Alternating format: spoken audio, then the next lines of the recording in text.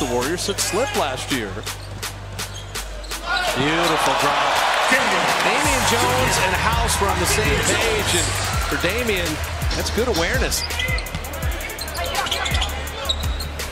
You can see the difference is Durant.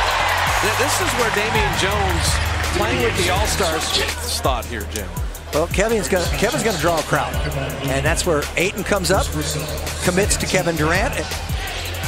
Ryan Anderson going to try to step back on KD. And Damian Jones, he was waiting on that one. I know that's true from everything I've seen in the practices and all that. I mean, it's just a different feel. And like you said, that was a nice move.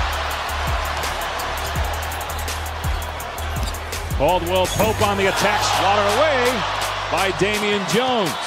Now Durant. Thompson, spot up three. It's good. In the third quarter with this group on the floor. Bell with the extra pass, and what a finish by Damian Jones. Body strength, using that body to eliminate Klay Thompson's ability to contest. Livingston behind the back. Jones, count it, and one. No Kentavious Caldwell Pope or Brandon Ingram either. As Jones dips inside and powers it down with. Nice look inside from Thompson as Jones wedges it in, plus the foul. Warriors run.